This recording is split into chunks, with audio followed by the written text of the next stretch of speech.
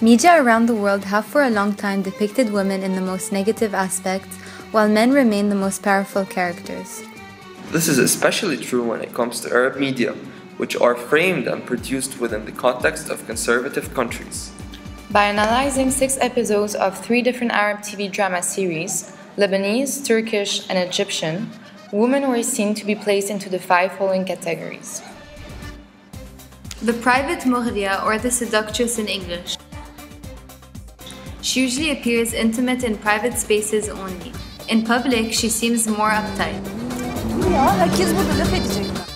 During intimate moments, she plays the role of the flirty seductress. The Nadila, or obedient. This female character appears powerless in front of the opposite sex and always obeys her counterpart.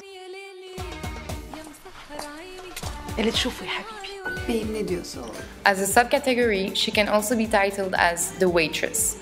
Her male counterpart is always seated while she serves him. The good sitbait, or housewife in English. She is most of the time showed in domestic settings. The good sitbait takes care of the house chores and her children. She doesn't have a job, or if she does, it's a less recognizable job than her husband or other male characters. The good sitbait's main job is at home while her husband appears working.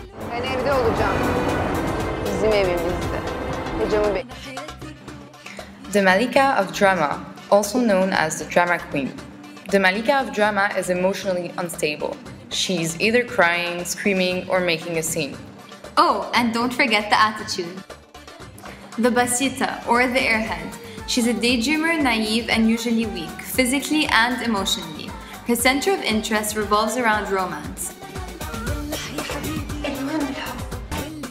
The Basita has a passive role and never takes part in any important decisions.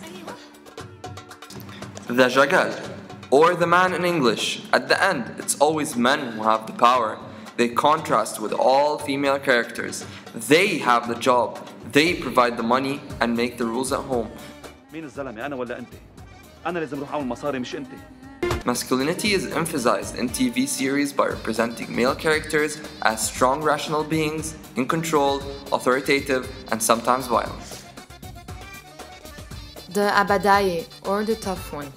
More recently, the image of a stronger and more powerful woman has appeared in Arab drama series. The Abadaye is independent and has a well-established job. She is emotionally strong, smart, and self-confident. In a nutshell, even though women as role models are more and more present in Arab TV drama series, women in general are still most of the time negatively portrayed. The traditional image of the passive woman, submissive, homemaker, weak, and sexualized is still very anchored.